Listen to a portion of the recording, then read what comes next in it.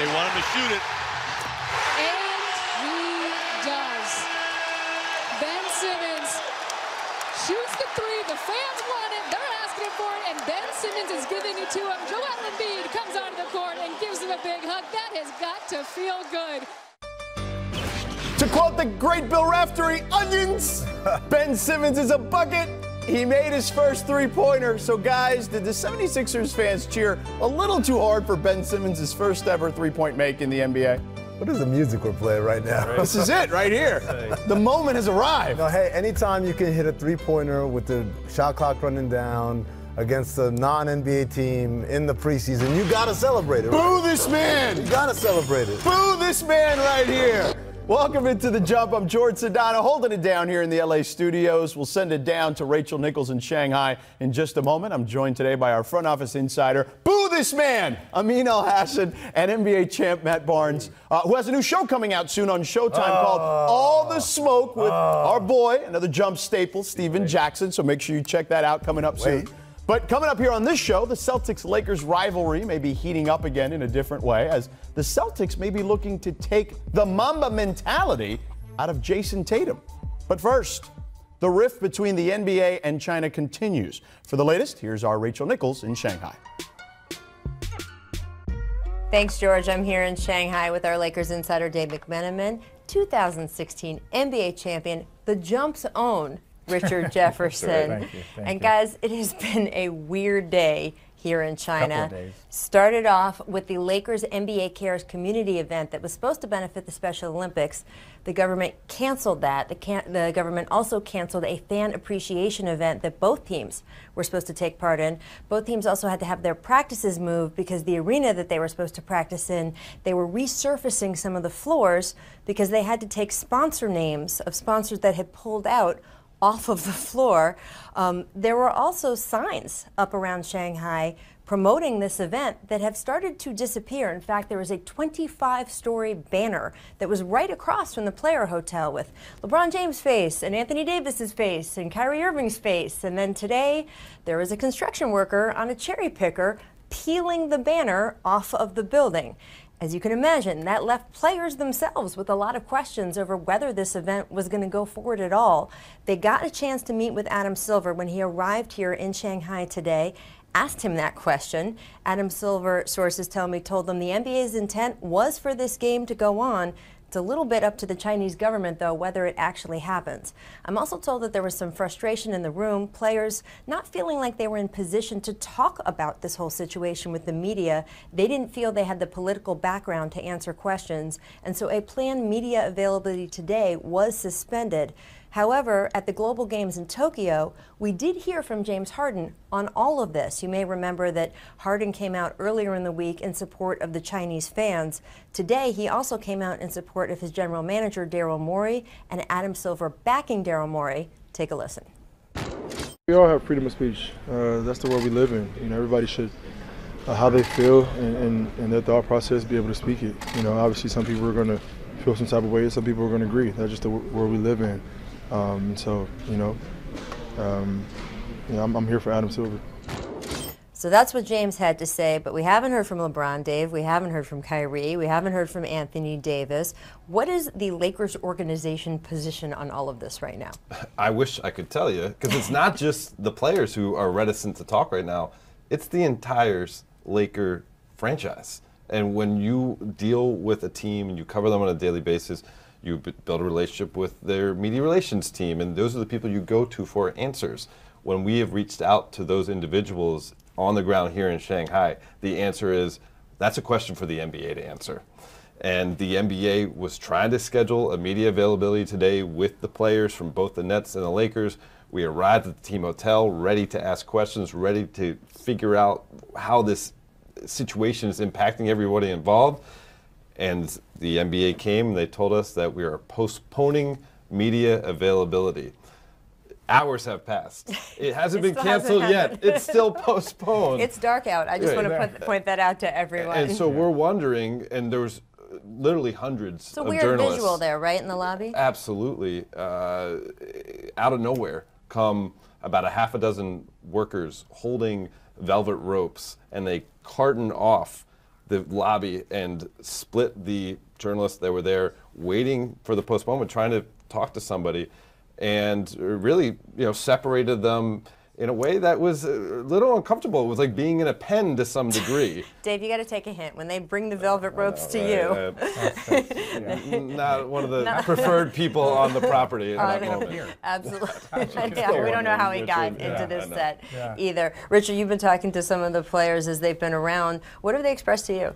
Well, there's a lot of confusion, like Dave said, and I think for the players, they look forward to coming to China. They look forward to the opportunities. For the last 10 to 15 years, it's all been about brand building, and players have come here. LeBron James, Anthony Davis, James Harden, Russell Westbrook. They come here for multiple times every single summer to help grow the global game, and a lot of it has to do with the impact that the game has had on all of our lives, right? How it's been allowed us to change our opportunities, help our families, and so to spread that opportunity, that's something that I think is important to the players. So to come here and then see how everything is slowly crumbling, I think it's been somewhat devastating and a little bit of a shock. And what about you, if you were a player in this situation? How would you be dealing with it? Especially at some point, these guys, whether it's even if it's not here in China, at some point they're going to have to face cameras and questions about this. Well, look, the average age of an NBA player is 26 years old, and even for myself at 26, I was not very informed. And I mean, let's be honest. How old are you now? I'm 39, and I'm still not that informed. But I think it's okay to not know things, and I think that's something that I believe that a lot of the NBA players believe is I don't know that much about this situation. I'm not that informed, and it's okay to not speak on things that you're not that informed of. And I think that's where a lot of the players kind of lie. They had no idea when they got on the plane from Brooklyn and from LA what was going on, the magnitude of the situation. Part of the reason why they didn't know the magnitude is because they're not that informed of the situation. And Steve Kerr got a little bit of criticism for not coming out and speaking, and it's I think that's a bit unfair. Steve Kerr is very vocal about the things that go on in our country, in his community, things that he's passionate about that have affected his life directly. So to go to him and say, well, what is your opinion on this issue? And for him to say, look, I'm not that familiar. And then for people to kind of criticize him not being familiar. If you speak out on one thing, you have to speak out on everything. And look, a smart man knows what he knows, and he also knows what he doesn't know. I've spent a lot of our free time the last couple of days, reading up and learning about, how delicate this situation really is, and I understand why people, could be a little apprehensive about speaking on it, especially if you're not educated about it. And it puts the players and coaches here in a difficult situation on both sides, the Nets and the Lakers side, because we've seen the numbers, the teams that go overseas during the preseason, play these global games. It does have an effect on their season, especially earlier in the season. And most teams will tell you, you know what, it's worth it. It's this great experience. We just saw what happened in India. It was really a transformative experience, a lot of the players said, to be in a country that was still somewhat new to the NBA, play in front of crowds. There was one game where they played where it was all kids in the stands, and they said it was one of the most special games they've ever played. So even if there is some carryover and exhaustion earlier in the season, those guys feel like that was a really worthwhile trip.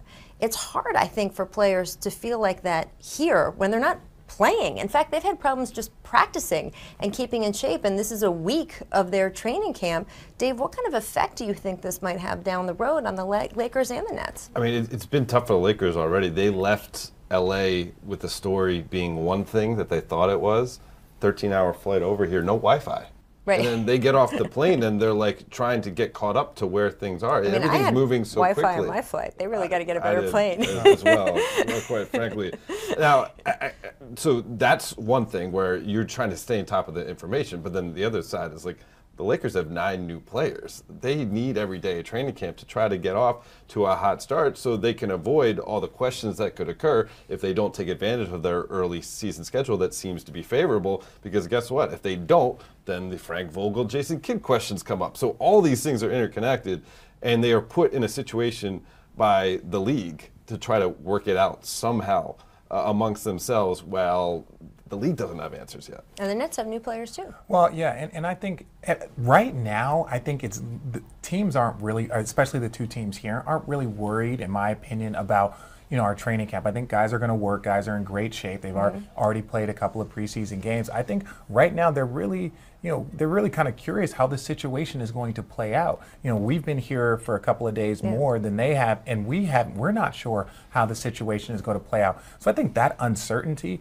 I think, is kind of at the forefront. Are we going to play the game? What is going on? Like, a day off of practice, if they play the game tomorrow and Saturday, I think, hey, everything's fine. But all of a sudden, if those games get canceled, but I think just kind of living in that uncertainty right now of what's going on. Can we go around China? Are we able to, because this is not the same experience, like you said earlier, that most of these players are used to when they do come over here. So I think that's kind of at the forefront of their mind versus like, hey, our training camp and getting used to each other. That's one of those things that you'll see that effect in a couple of weeks if they don't have it. But I think right now everyone's kind of focused on this situation. And it is different for them here because usually they can go out to restaurants, they can do whatever they would do when they're visiting a cool international city. This is one of the great cities of the world. And they don't feel like they can do that because they're going to get hit with questions. They don't know what the fan interaction is going to be. And look, I've been here in China with LeBron James before on a Nike trip, and the fan experience was so crazy. People were just literally lining up in the streets to see him. This time we expected that kind of fan reaction for the Lakers and the Nets and sort of these brands of these teams. We've had only a couple dozen fans show up to see the buses go back and forth. That's pretty unusual. And it was interesting when the Lakers team bus rolled up. There were some fans that came out to see them. NBA entertainment cameras went over to get some footage of the fans, right? Nice moment. And you saw some of the fans lift their fingers up to their faces. They didn't want to be on record as supporting the NBA right now. That tells you something, and it's left the NBA kind of in limbo too, because we don't know if the game is going to happen. The players don't know if the game is going to happen. The NBA doesn't know if the game is going to happen because it's really going to be up to the Chinese government, and it's going to be interesting to see over the next 24 hours what happens. We will be here, though, to help let you guys know as things develop.